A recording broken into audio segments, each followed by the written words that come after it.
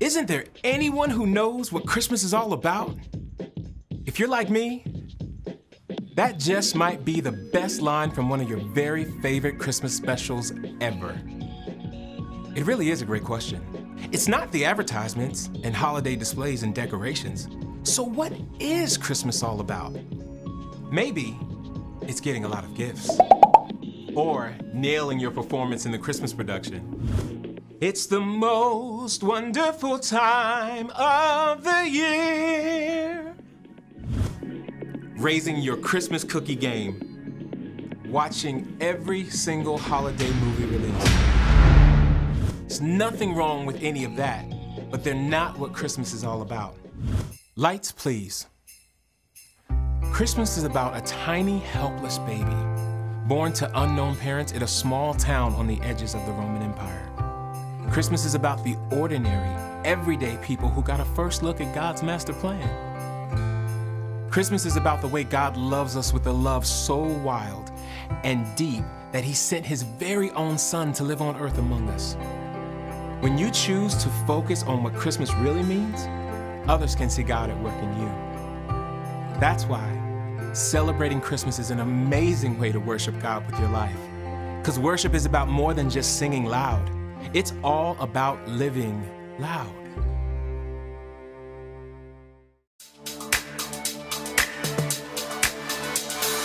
Joy to the world, the Lord has come. Let earth receive her King. Let every heart prepare Him room, and heaven and nature sing, and heaven and nature sing, and heaven and nature.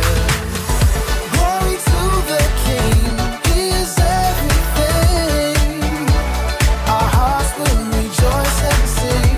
Glory to the King, let the praises ring. Our hearts will rejoice and sing.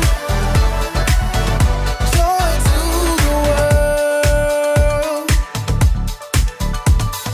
Joy to the world, the Savior reigns. Let men their songs employ, while fields and floods, rocks, hills and plain repeat the sound and joy. Repeat the sound and joy. Repeat the sounding. Glory to the King, He is everything. Our hearts will rejoice and sing. Glory to the King, let the praises ring. Our hearts will rejoice and sing. Joy to the world. Keep them bells ringing.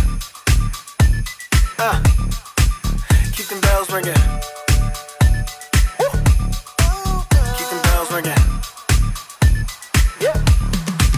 Keep them bells ringing. Glory to the King, He is everything. Our hearts will rejoice and sing. Glory to the King, let the praises ring. Our hearts will rejoice and sing. Joy to the world. He is everything. Our hearts will rejoice and sing. Glory to the King, let the praises ring. Our hearts will rejoice and sing. Joy to the world.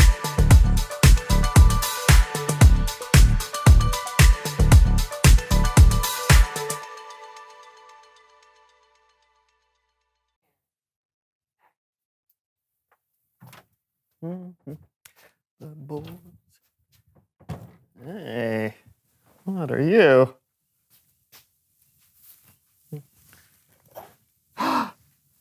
On the first day of Christmas, nobody gave to me a peppermint candy. Let's see what else is in this thing. All right. Ooh. Oh, you can't catch me. I'm the gingerbread man. Oh, yes, I can.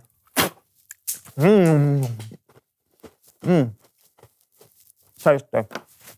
Okay. What else? Oh, cool. Jingle bells, jingle all the way. Can't eat you.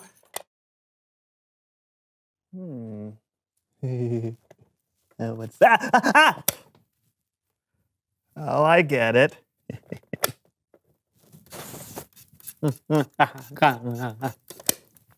Apple cider. Not bad. Not bad at all. I'm sorry, I didn't know anyone was in there. And now for the most important day of all.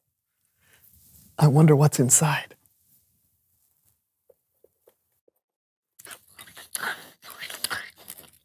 Oh, hey, Brandon! Merry Christmas! Hey, Brandon, I know you're still out there. Brandon?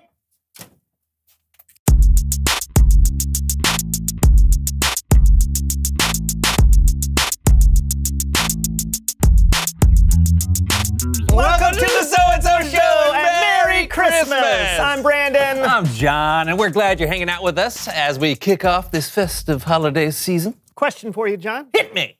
Okay.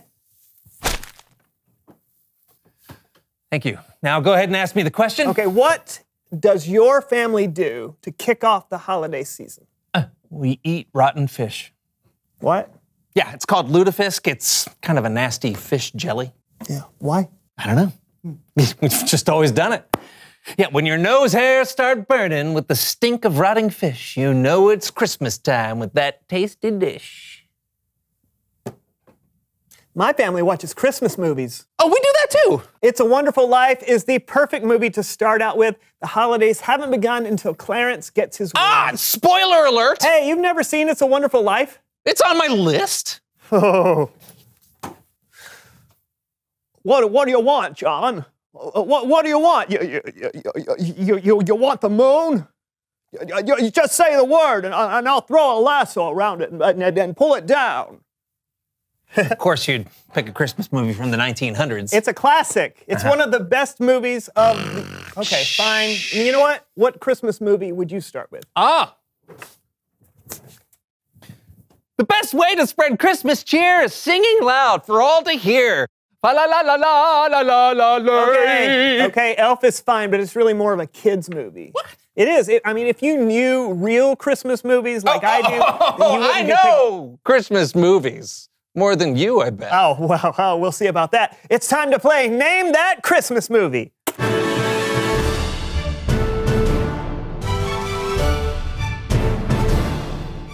Bah, humbug.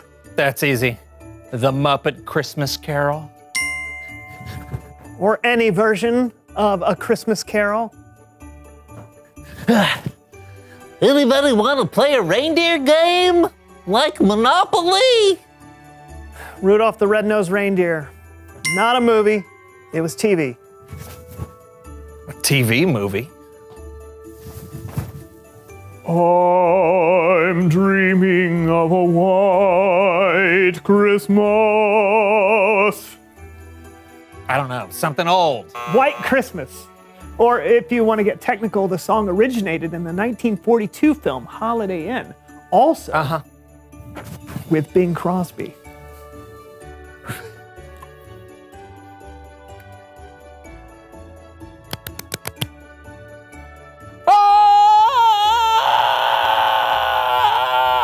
Home Alone.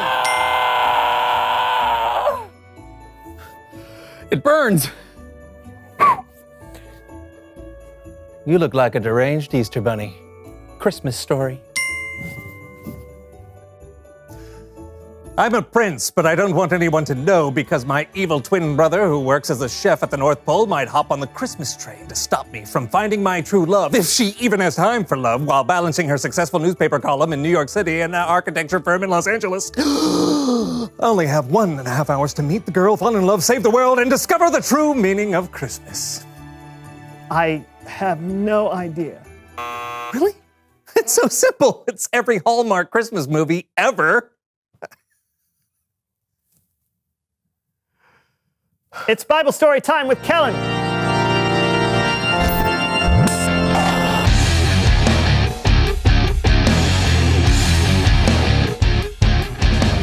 What's going on, guys? Oh, we're just discussing Christmas movies. I love Christmas movies. Jingle All the Way is the best. I'll know if you move because I have the ears of a snake. Classic. I agree. Hey, so what you got for us today? Well, today we're setting up the entire Christmas story. It's like a preview of what's to come. Did you say preview, Kellen? I did. Like a movie preview? Well, We've got your back, Kellen. I guess there's no point arguing. Around 700 years before Jesus was born, there was a prophet named Isaiah. Now, a prophet was a person God chose to be his messenger, and they were often given a glimpse of what the future would be like. Here's what Isaiah wrote. A child will be born to us. A son will be given to us. He will rule over us, and he will be called Wonderful Advisor and Mighty God. He will also be called Father who lives forever and Prince who brings peace. The child Isaiah wrote about was... Wait, Kellen, no spoilers. We've got a preview. Something like this, Kellen? Over 2,000 years ago, in the city of Nazareth, a young girl named Mary was visited by an angel. But do not be afraid, Mary. God is very pleased with you. You're going to get pregnant and have a son. You must call him Jesus, and he will be called the Son of the Most High God, and his kingdom will last forever. Mary may have been frightened, but God had a plan. What God says, he will always do. Okay, good. Now I can tell you. When Isaiah wrote about the son God was giving us, he was really writing about Jesus. Think about how incredible that is. 700 years before Jesus came, God promised that he would come. Continue. After an emperor's decree and a long journey, Mary and the man she would marry, Joseph, found themselves in the city of Bethlehem. But no one expected what happened next. With no rooms available, Mary gave birth to her baby in a place fit for animals. The baby boy was wrapped in cloths and laid in a manger. Jesus is the Son of God. Isaiah wrote that he would be a ruler, a mighty God, a father, a prince. No one expected the Savior to be born with animals. But God has always done things that are unexpected. You're right about that, Kellen. Thank you. Because God had more surprises in store. God sent an angel to lowly shepherds keeping watch over their sheep. I bring you good news. It will bring great joy for all the people. Today in the town of David, a Savior has been born to you. He is the Messiah, the Lord. So buckle your seatbelts because ready or not, here comes Christmas. Wow. Way to go, guys. Thank you. Doesn't that get you excited about Christmas? For sure. Just think of what Isaiah's words meant for those people years ago. They'd been hoping for a Savior, so God made them a promise that he would send one. And it was Jesus. Yep, God always keeps his promises. So there's always a reason to have hope. That's a great way to looking at it. Thanks. Now, thank you guys for those previews. I'm thinking of watching some Christmas movies right now. Jingle All the Way, here I come. Put that cookie down. No. What was that? As from Jingle All the Way. That was... Oh, yeah. Reveal the question! What are you hoping for? What are you hoping for this Christmas, John? Maybe a little more peace and understanding. Ooh, good start. More calm and civil debates and discussions. Would be nice. And then some new headphones. All right. We'll see you next week for more Christmas. I'm John. And I'm Brandon, and that was the So-and-So Show. It was.